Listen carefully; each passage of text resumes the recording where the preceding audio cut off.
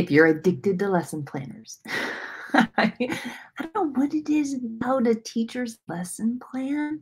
There's so much hope and enthusiasm and joy for learning.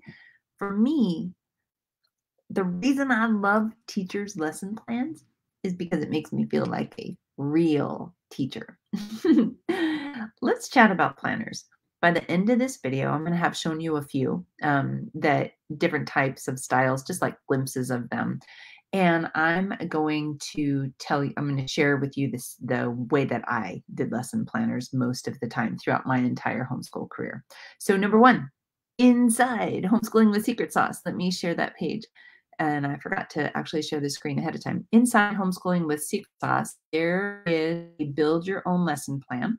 So follow the link in the video, and then you're going to scroll down into lesson planning, planners, and more. This is where you'll find the video where I talked about how to do a lesson plan map using Post-it notes. But in there, there's also this build your own homeschool planner. And inside, anytime there's anything inside of Secret Sauce, you can see this shows you the different pages. But you scroll to the bottom and you look for this little paperclip thing, and that's where you click, and that's how you access. So these are pages that you can build your own homeschool planner, just a simple layout of important notes, things to remember, goals, monthly calendar, that kind of stuff. Lesson planners, they are as different as you ask 12 homeschoolers what's their favorite homeschool planner, and I can almost guarantee that you're going to get 15 different answers. Homeschool planners, they need to speak to your soul because they need to be filled with hope and enthusiasm and joy, right? And we want to feel like real teachers because we are real teachers. And so I'm going to show you some of the ones that I've collected. One of the things that I do for homeschool moms is I collect resources, either ones that I've used personally or ones that I wish I had used personally. So let's go ahead to my website, A Better Way to Homeschool. And let me make sure that the spot is right. And it is, so let's go there.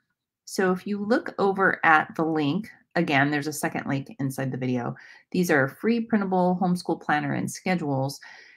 And there's all kinds in there. There's the build your own, which is included inside Homeschooling with Secret Sauce. There is this beautiful planner that has different kinds of just designs on them. And you will see that every time you click through and you find a homeschool planner, it may be the colors that draw you in. It may be the little clip art that draws you in. It may be just the layout of the way that the pages are. One of my favorites was this one from Anna at They Call Me Blessed. And you can cherry pick the pages from and take it to your local print shop and have it spiral bound. There's something about a spiral bound planner that just, I just love it. I love all of the simple homeschool planners that you can get out there. So there are quite a few out there on that website for you to choose from. But when it comes down to the homeschool planner, the thing to remember is that you need to always write in pencil because plans change. My very favorite way to use a homeschool planner was, especially as I got older and grayer, is I used my planner as a reverse planner or a way to collect what the kids and I were actually studying. So when you looked through my old planners, it wasn't that we wanted to study about percentages. It would be that we did study about percentages that day. So I used my lesson planner as kind of a unofficial record keeping. And I recommend that you do the same. And it's super simple. It doesn't have to be anything fancy. It could just be a spiral bound notebook, the 59-cent kind that you can get from Walmart. However, one of the things that I learned along the way is that the higher the quality of the materials that you use, the more likely it is that you're going to touch it again.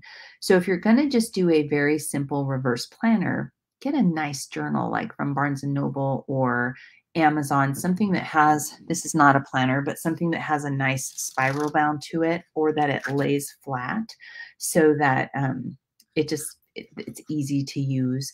I love to test things based on the feel of the pages or the colors. So lesson planning can be super overwhelming, but using the right materials for you that draw you in will allow you to not only feel like a real teacher, but be a real teacher. And the cool thing about homeschool planners is that you can include things like this person's in charge of feeding the dog. These are the errands that we're going to run that day. Here's the Bible verse for the week or whatever. So they'll have spaces for life, because remember, homeschooling is not just academics. So I would love to hear what your favorite homeschool planners are. If there's a link to it, drop it below so that we can kind of glean from each other. Do you make your own planners? Do you buy your own planners? Do you use a reverse planner? Like, what is your process? And then the last thing is, it's okay if what you did last year doesn't fit you anymore. Every single year, I used my planners differently. And I would always go and I would look for a new one to give me, because I was always looking for the inspiration, the beautiful artwork around the page. I'm a very visual person, so I needed the pretty artwork or the places to doodle, the places to capture my ideas and what we were actually doing. But planners are personal. I would love to see what your favorite planners are. If you make them, you have permission to drop the links below. And I think that's it. Happy planning. That this doesn't make or break your homeschool career. You don't have to have a lesson planner to homeschool, but it does help to be able to pencil in where you're headed in your homeschool year, or like me, to capture what you're doing with your kids so that when grandma or the local whoever is asking you, what did you do this week in homeschool? You have a record of what it is that you're doing.